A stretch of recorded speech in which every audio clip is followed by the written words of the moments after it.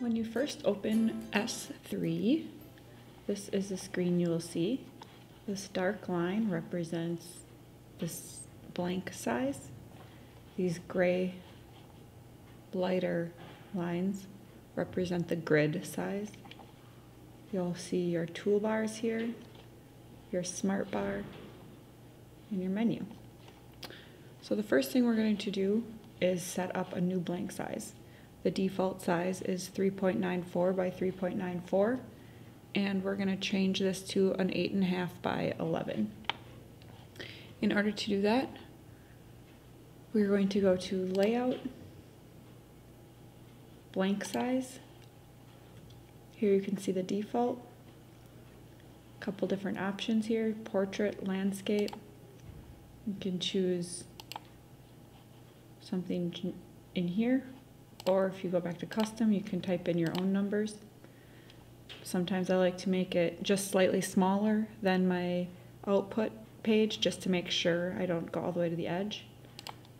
But we'll just create one that's a letter size for the most common size paper that I print.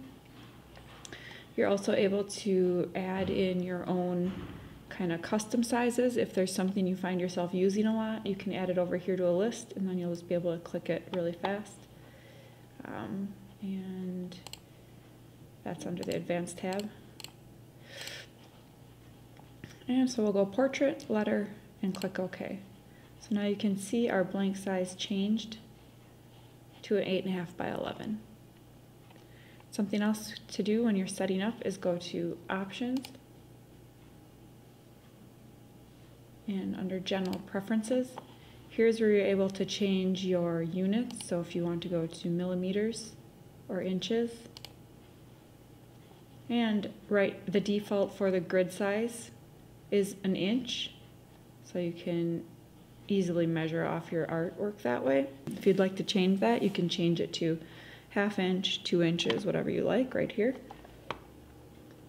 And then when you hit Control D, you automatically duplicate an item, and this setting right here determines if you want to duplicate it exactly on top of each other, you would change this to 0, 0, or as the default is to duplicate items 1 inch to the right and 1 inch to the bottom.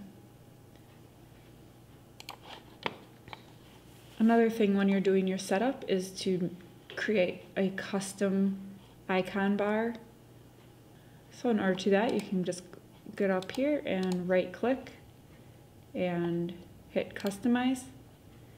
And here you can see the standard toolbars are your operation, system, tools, workspace. Any of those are customizable, so you can add icons over here directly to these toolbars, or you can create your own.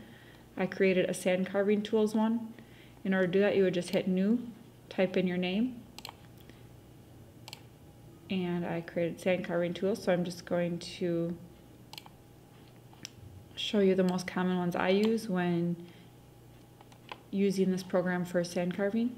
So I just added print, import, blank size, group, ungroup, zoom to sign blank, pan state, duplicate, array, invert graphic. So those are the most common ones I use. So I created my own custom toolbar under Sandcarving tools.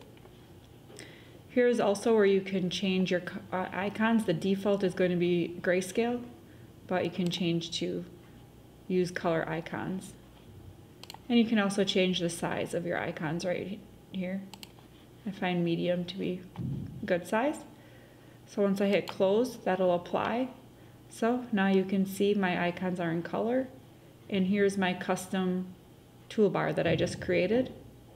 And these are all movable, dockable, wherever you want to put them. If you'd rather have them out here, up here, basically however you want this to look. This bar is called your smart toolbar, and that is going to always stay there, and it will change depending on which tool you have selected. So depending on your tool, the smart bar up here will change its tool settings.